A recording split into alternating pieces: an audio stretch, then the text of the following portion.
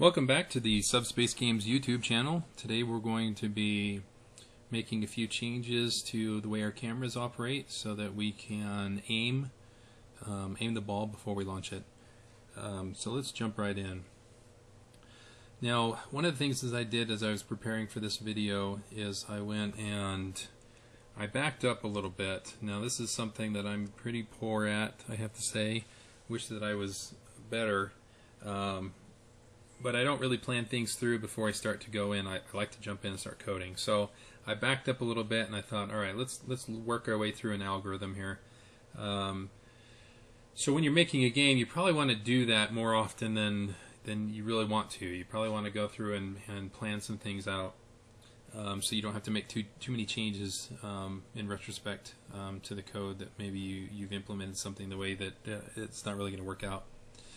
So I went ahead and did this in Notepad++. I like using it as my general text editor.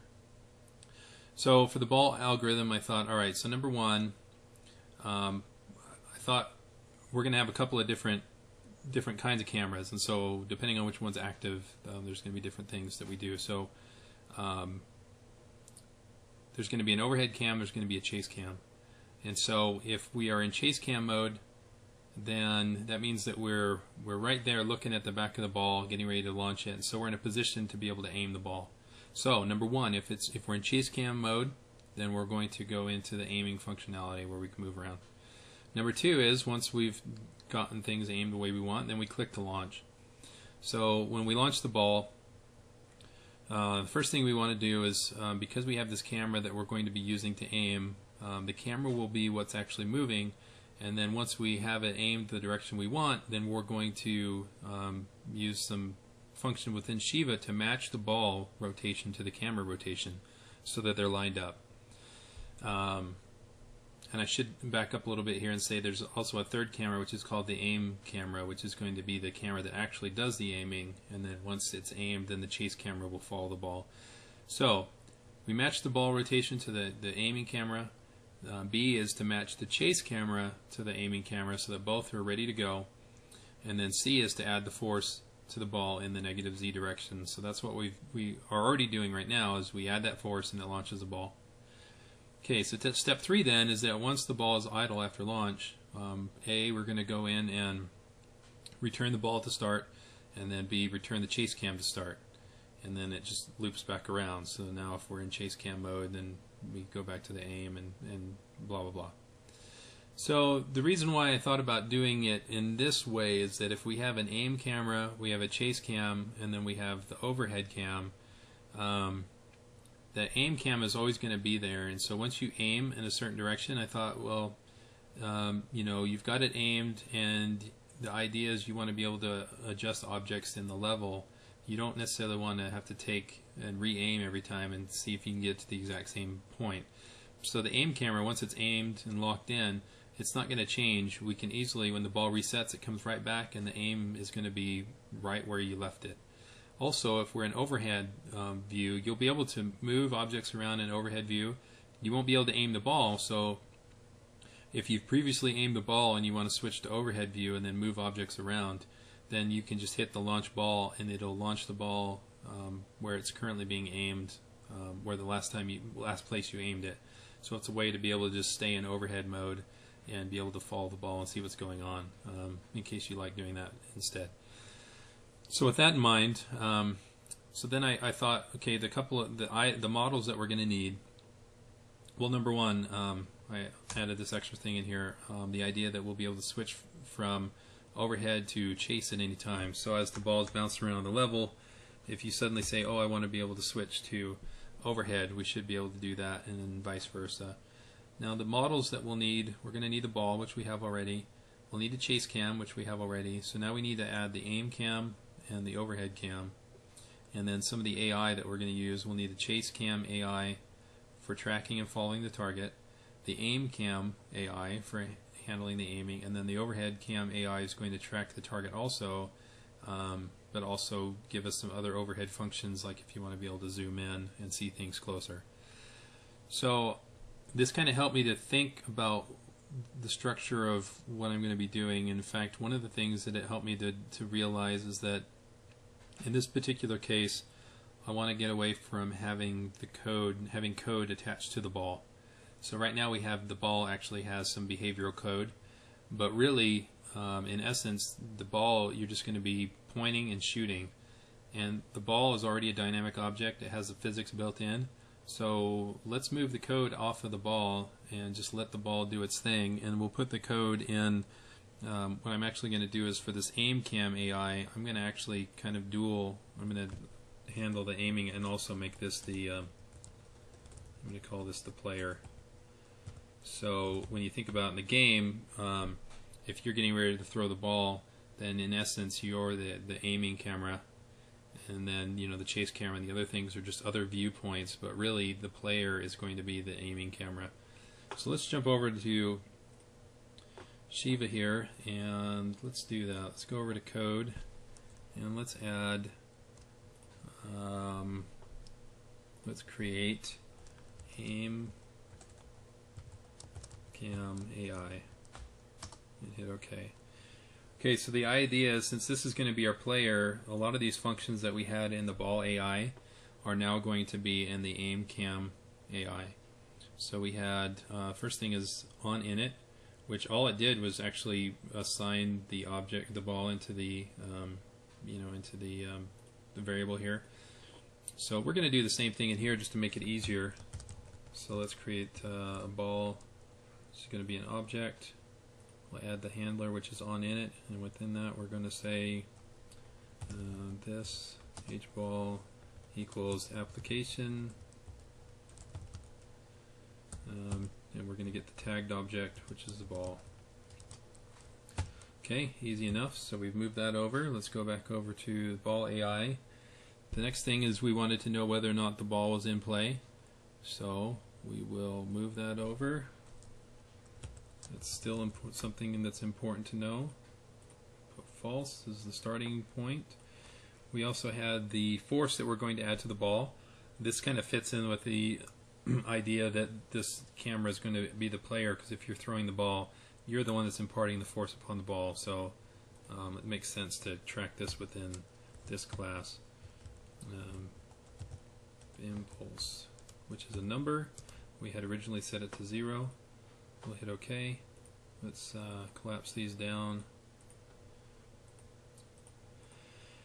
Okay, so the next thing is we've already done the on init. Let's do on enter frame. So there's not a whole lot of code here. All this one was doing was checking whether or not the ball was idle and whether it's in play, and then adding some dynamics and moving the ball and whatnot. So I'm just going to copy this entire chunk of code. We'll go over to the aim cam, we'll go to on enter frame, and we'll paste it in here. I'm sure we're going to have to make a few changes, but there you go. And what else did we have? On the mouse button down. Okay, so same thing. Let's copy and paste this code over. Copy, on mouse button down, and we will paste this in. Oops, I copied it, so let me go back over here and oops, where am I? There we go. Let me recopy this. Copy, paste, save, compile, make sure there's no errors. Okay, so the first thing I know that I'm going to need to do is we had wired up the main AI to send our mouse button down events over to the ball AI, and we now want this to go over to the aim cam AI. The other thing you'll notice here is that we need an object to send it to. So let's briefly jump back over to our scene. And let's add in the camera. This one's going to be called the aim cam. Okay, so we now have an aim camera. And let's move it into our scene. And I'm not going to worry about the position for right now, but I do want to go over to our attribute editor, make sure I'm on the aim cam. let's right click, edit selection tag, and let's make sure we give this a name so we can reference it. So going back over to the code tab, let's do the same thing that we did on the other thing where we had, let's actually create a variable. So this is going to be handle to our aim cam. It's an object. Click OK. And go back over to the onInit for main, and this is where we're setting up all of our objects. So let's do this right after we do the chase cam. Let's call this aim cam application. Tagged object. Oops. Well, what was that? Alright. This is the aim cam. Okay, so I've assigned that, so I've got access to it from within the script. So let's jump back over to the on mouse button down and send this event over to our aim cam. Okay, so whenever the mouse button gets clicked down, the main AI is going to go ahead and send this event off to the aim cam, which is going to be responsible for launching a ball. So I got rid of that other line that was just giving us a reference to the ball because we don't need it anymore. Okay, so let's just make sure we have everything covered. So in the mouse, or in the main, we are sending the events over to the aim cam, and in the aim cam we're saying if the ball is not in play, then, and you know what, we should probably check, I'm going to change the name of this. Let's call this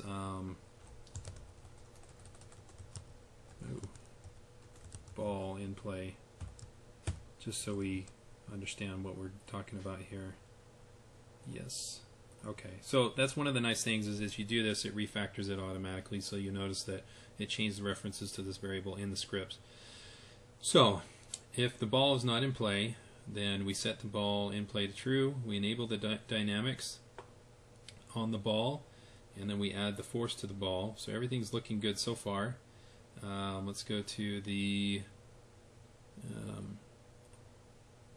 enter frame. Okay, so we check the dynamics. So if the ball is idle and the ball is in play, then we make it so that the ball is no longer in play, we turn the dynamics off, and we move the ball back to the original play. So all that code should make sense. Now the last thing that I want to do is go back to the main AI, and we had that parse XML function that was feeding stuff into the ball AI. It was just basically that impulse value. So we're going to change this. We're going to say this dot the aim cam, and we need to have the string to the AI, which is aim cam AI, and then n impulse was the same value, and so I think we are good. We can get rid of this line here because we're no longer getting a reference to our ball. So let's drag that over, aim cam AI. So that is on there now. Now let's see what happens if we hit play. Okay, so I click the button and we're still getting an error, so let me jump over.